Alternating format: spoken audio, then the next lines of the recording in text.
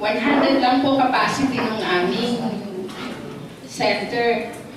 1,200 po yung nag-evacuate. Eh, kulang pa nga daw po yun eh. Okay naman po, ayaw nilang umuwi kahit tapos na yung bagyo. Gusto po nila. So, okay lang po yun. So,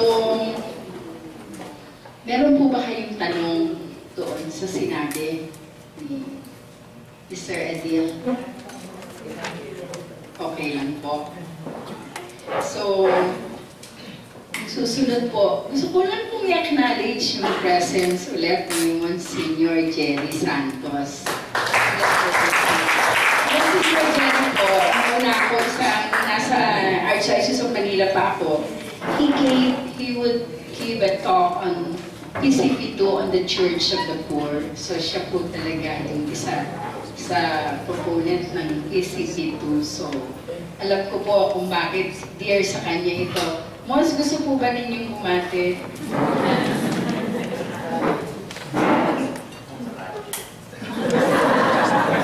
Ang gusto niyo mag-dedicate? Sir, ano mo bang aawitin mo?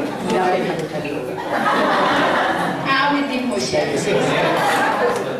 Thank you, sister. I would like to thank Monsignor Giorgio Galvez, sister and the whole, Sister Lydia and the whole NASA team for being with us and journeying with us.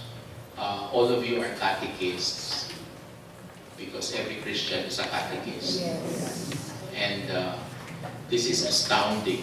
I'm now texting some of the bishops. We are overflowing, which is only a sign that the church is alive. We just had a seminar last week of the International Eucharistic Congress. And these are the same people there.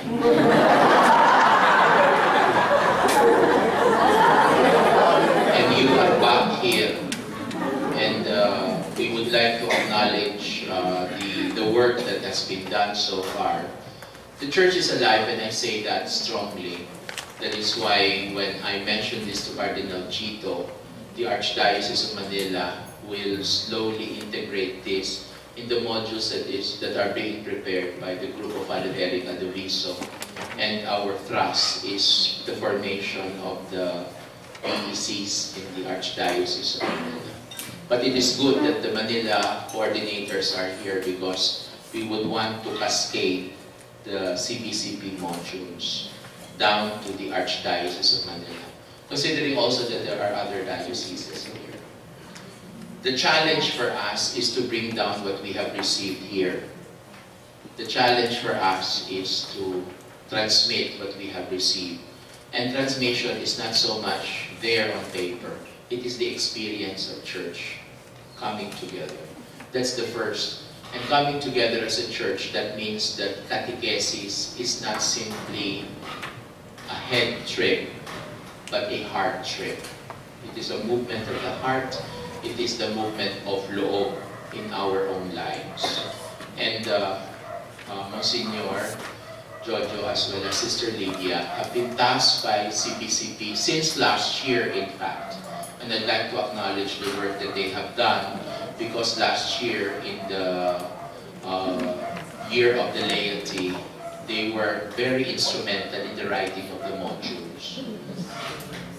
Second thing is, please do not take this in isolation.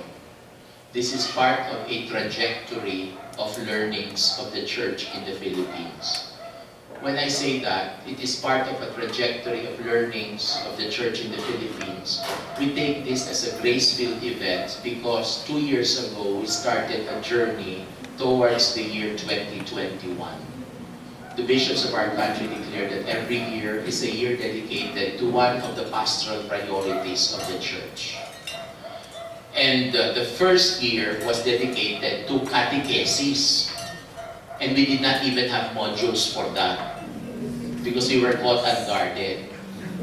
But slowly I'm discovering we do not need modules for the year of integral faith formation 2 years ago because every year will be a year of catechesis. in the various concerns and pastoral priorities of the church. So last year, it is really learning the role and ministry and dignity of our lay partners in mission. That is why 3/4 here are lay people, right? 3/4 here. In fact, only a few of us are priests, Monsignor and I, and a little bit of the consecrated persons here. In fact, this is their day. So if you have to look at it from the point of view of the Lord's movement, the Lord Himself is forming us. He is our teacher and He is our guide. So this year, and then I'd like to add that, as I told you, nakita ko rin kayo last week, because the CBCP also gathered us for the International Eucharistic Congress, which will be next year. And we would want that, while the Year of the Eucharist is next year, we would want to prepare for the IEC through a series of formation programs.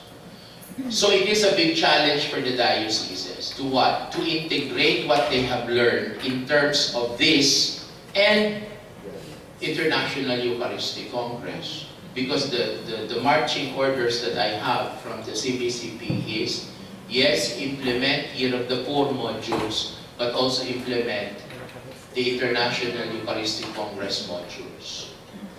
Challenge for us, how do we integrate? I'll do my work, you do your work. Kasi ang challenge po sa inyo is contextualize the modules in your diocesan experience. We cannot do that for you. You can only do that for yourself because you know the signs of the times in your respective dioceses. So it's a big challenge for us, for all of us, really to put all of these things together because we are formators of the faith. And formation is the most difficult, if not hazardous, ministry in the diocese. Why? It's easy to bring people to social action, to soup kitchens, social services. Napakahirap tawagin ang mga parishioners sa isang oras ng paghuhubog. Dagdag ko pa, mahirap din sa aming mga pare na mag-aral muli. At pag-aralan iyon ng may direksyon sa buhay. Kaya, isang paghamon sa amin na ibababa rin namin ito sa mga pare, sa mga diocesan priests.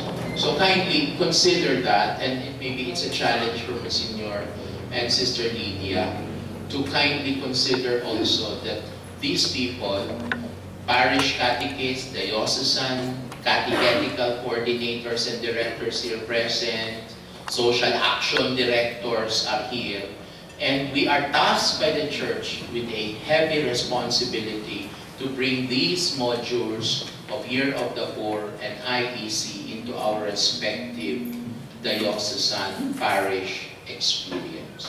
How to go about that? Well, the first thing is, let us immerse ourselves in the modules, learn ourselves, and maybe find a way later on. And it is January, and it is the best time for us to learn. Kasi from February to December, ayusin yun. Pero alam nyo, maganda kasi next year is International Year of the Eucharist, right? I am presenting to the bishops a plan that as much as we prepare for the IEC, and the IEC in Cebu is January of next year, we should have a mystagogical catechesis. If you look at Evangelii Gaudium, there is a phrase there, mystagogical catechesis. What is that? That is the catechesis after the reception of the sacraments. In the ancient church, it happens that way. You prepare for those to be baptized, confirmed, by means of catechetical instruction. But after the Easter Vigil celebration, you have a mystagogical catechesis for the neophytes, or for those who have entered into the sacraments of baptism, confirmation, and Eucharist. And the mystagogical catechesis is maturing in Christian faith. So what will happen next year is mystagogical catechesis. I suggest,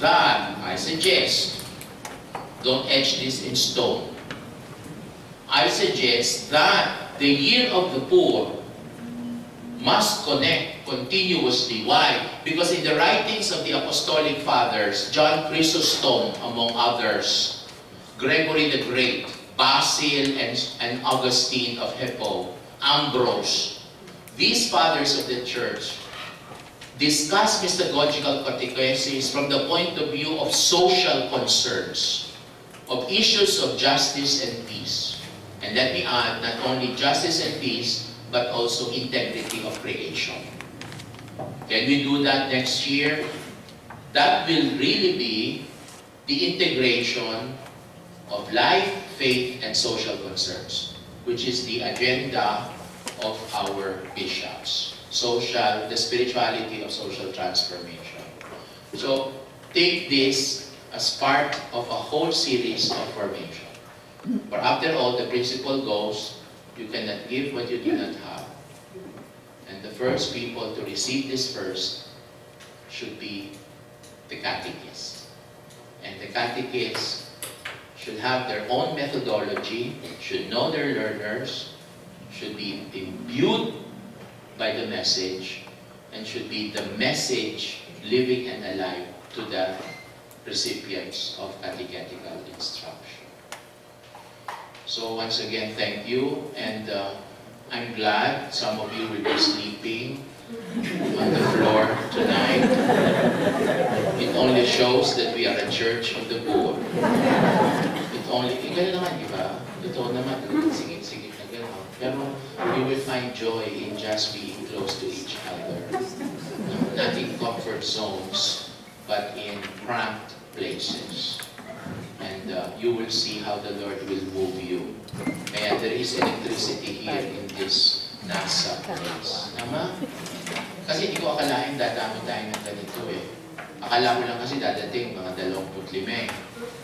No? Kaya pinadala ng Espiritu Santo, galing pa sa iba't ibang dioceses. Kaya maganda rin marinig ko. Kaya nakita ko sa Father Tony Aguilar ng kumako. Ba't nandito yan? Ano kaibigan ko eh. Ako'y taga-Quezon. Ako'y taga-Quezon. Taga-Quezon ako. Alam mo si Father Tony, tapos nagulat ko, sabi nila, gumaka pa rin namin ito. Sabi ko, aba, ay magandang marinig iyon. Baka may mga pagpapahayag ang mga taga-Gumaka, ang mga taga-Pampanga. Abay, ibang klase yun. Di ba? May sinasabi ang Diyos sa atin. At yung pagtulog na sa mga kung saan-saan.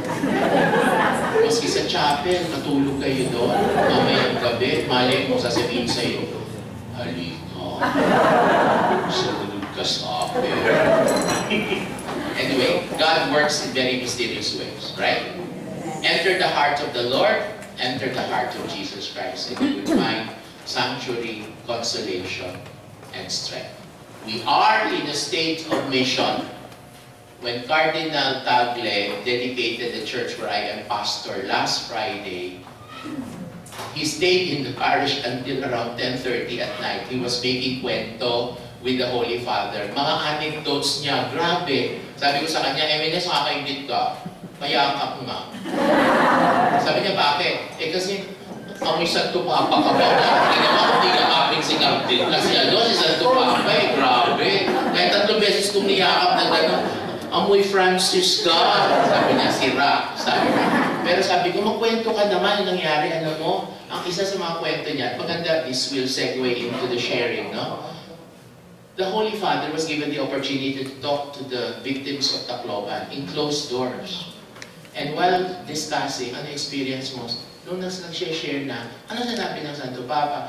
Ito, namatay lahat ng kamag-anak. Siya na lang ang natitira sa mundo. Ito, namatay ang nanay at tatay. Ito, namatay ang mga anak. Ito, naputulan ng kamay. Alam mo, anong ginagawa ng Santo Papa habang ganon? Ang sabi ni Cardinal, gumaganon lang daw. Oh my God. Diyos mio. Diyos mio. The Holy Father was in the verge of tears. He was so moved by the stories. It was Cardinal Chito that was translating to Spanish. Sabi ko sa kanya, ang galing mo palang mag-Kastila. Baka nagdadagdag ka pa doon. Sabi niya sa akin, Siyempre, pinagaganda ko pa. Pero sabi ko sa kanya, Your Eminence, Your Holiness, will you say something to them? And the Holy Father just simply said, what will I say? I do not know what to say. I am simply here, fulfilling my promise to come here. We have been sent a good vicar of Christ. Amen? Amen. But it's no exception. And this I end. Pope Francis must be part of a trajectory in the line of Benedict, John Paul II, John Paul I, Paul VI, John the 23rd, up to Leo the 13th. The body of the social doctrine of the Church was written by popes whose life is so dedicated to the poor among us. This is what he calls the social gospel.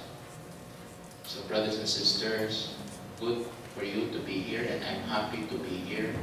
I'll be here with you till Wednesday. Maybe tonight in the comfort room I